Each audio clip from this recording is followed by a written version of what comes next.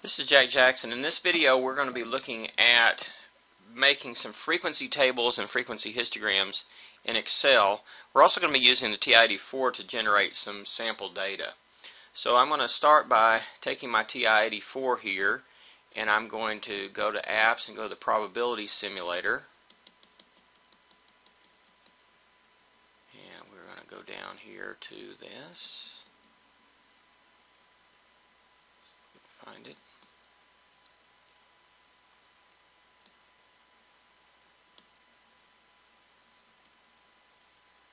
Should be getting close.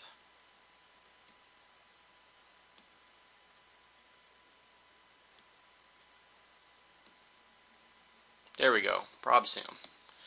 So click on that, and let's just simulate rolling a standard die, just one die at a time. And so we get here, we can press enter to continue. We're going to roll a dice, or roll a die. So we're going to choose number 2. It should already be set up. Let's check it out to where we're rolling one standard six-sided die. Everything is equal probability on that. So that's going to be okay. And let's go to, we can roll once here and we get a 6. Let's add another 10 to that, and we get one die there. Okay, and let's add another 10, so now we'll get 21 data points. Okay, so if I go to Escape and then show Table, this should show them all 21 data points. Use the up and down arrows. Now let's just get this data over here in Excel. Let's see here if I can get all of this showing at once. Try that again. Okay, there's the calculator, and then here is Excel. See them side by side. Okay, so here's our data here. Let's put it right here. Okay, that's our roll. I'll just call it roll. Okay, and we just type it in. 6, enter, 4, 3, 3, 5, 3 4s. And you know what? While we're at it, let's just do a roll number. Okay, which is just a count of which of our order. So we could do this as 1. And we can watch how we can do this. We can say equals. I can click on that and I'll say A3, and I'll say +1, so it adds 1. And if I copy that, Control C, and then come down here and do Control V to paste, that'll come on down, and I think we have 21, so I can stop there. Just kind of help keep me in track of where we are. So we've gone through. Oh, we should be through 8. Let's see. Let's try this again. 6 4, 2 3s, 5, and 3 4s. Okay. And go back over here and go down a little bit more. We'll get a few more. Oops, not that far.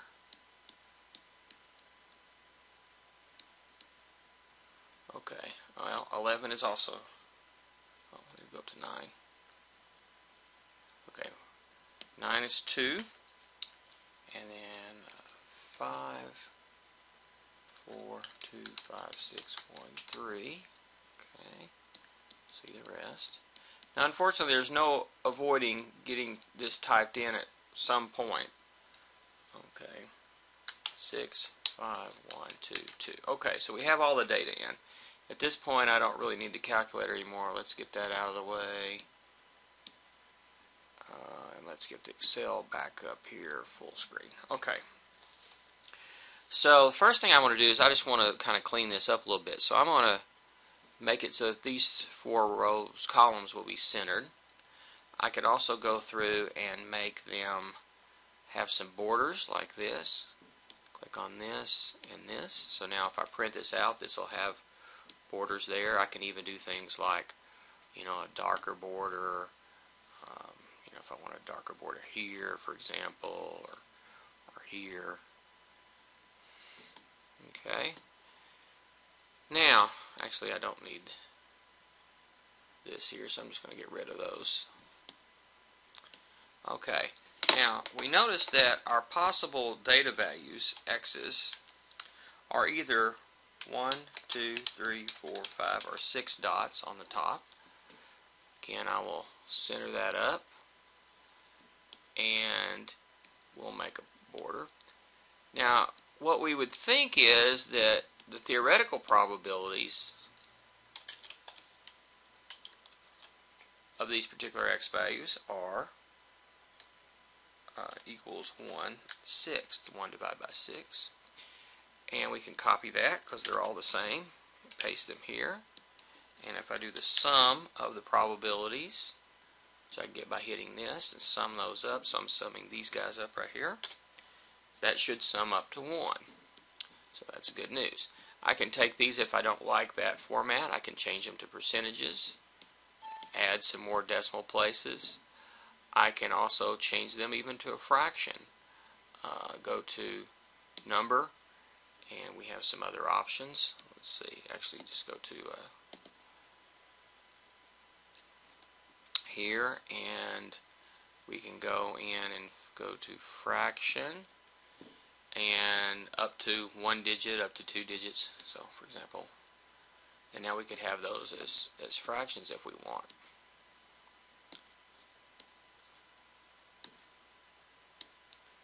And so now we have our little probability table.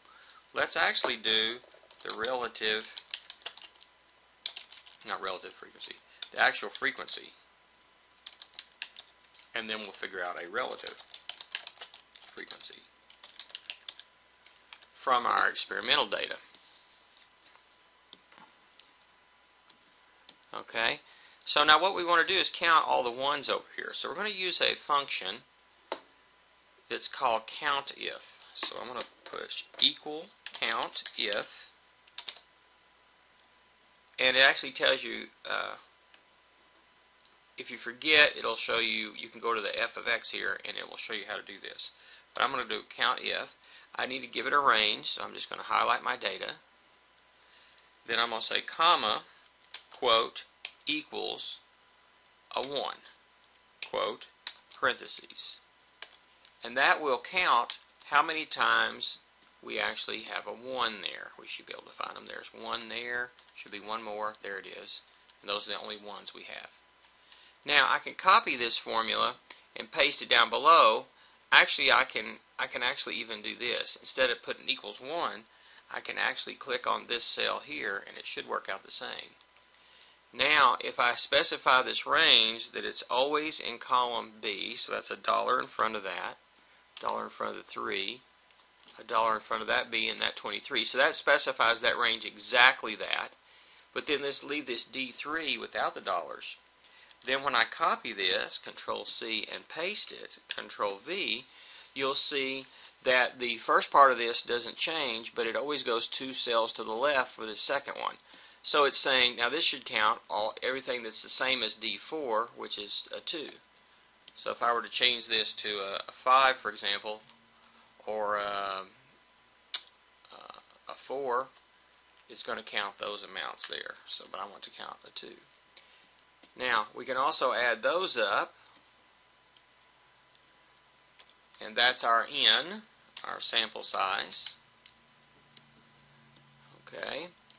And we can do a relative frequency, so we can take this amount and divide it by the 21. Again, we want that specifically to be that cell.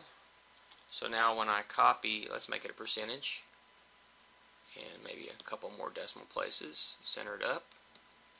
Now when I copy that and paste it, we get the percentages. Of course, when we add those up, we'll get 100% or 1.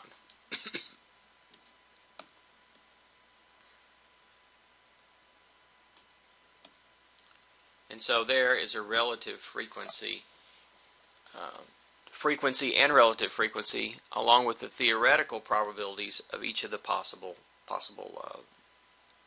values of this random variable x, which is the number of dots on the top of a die when we roll it.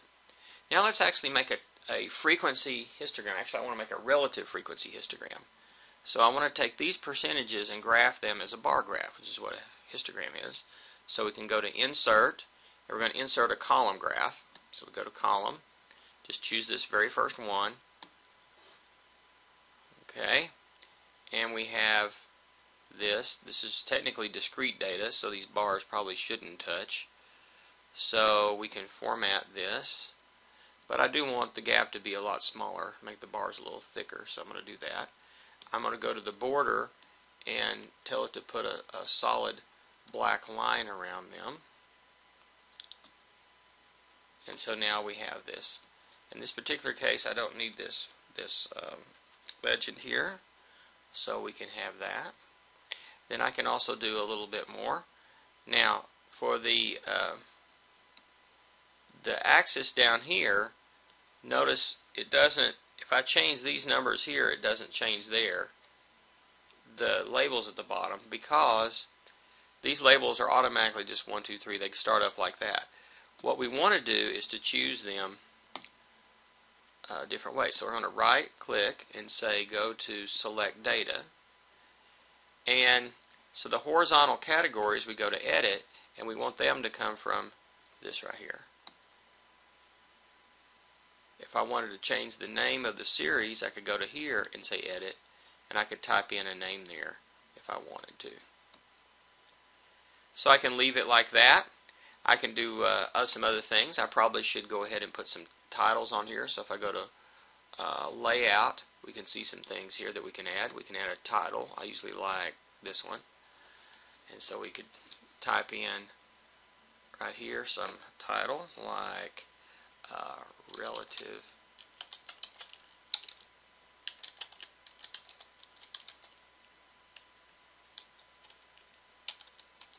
frequencies of rolling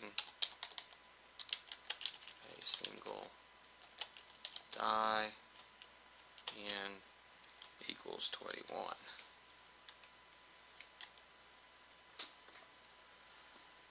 Okay, and so now we have that. If we want to format things, we can do all kinds of formatting, like maybe make that a little bit smaller, highlight these stuff there, the text, maybe change this down a bit to say 14. I can click on this and move this around. I can click here and change the colors. I can click here, right click, and do some other things like format the chart area. Fill it in with a picture or a texture. Let's do something like this. So we can put that. Maybe that's too busy. We can go back and say, okay, we don't like that. We might be able to do this with just a solid color of some kind, maybe a light purple. And so we got us a nice, pretty looking graph. And that graph is now dynamically based on the data. So if this wasn't a 2, suppose this was a 1, now that would change the data automatically. And notice that if I do that, it's going to change. Let's change one of these here. Change this 4 to a 5. Notice it changed the data in the table, changed everything here on the relative frequencies and that. Let's go back to the actual data that we generated. And so there's an example of how we can generate a table. There's a little bit of formatting there. There's a little bit about doing formulas, a little bit about how to use the COUNTIF function to help us find frequencies, relative frequencies, and then also a little bit about drawing graphs. So there's a quick introduction to a few things that we can use in Excel.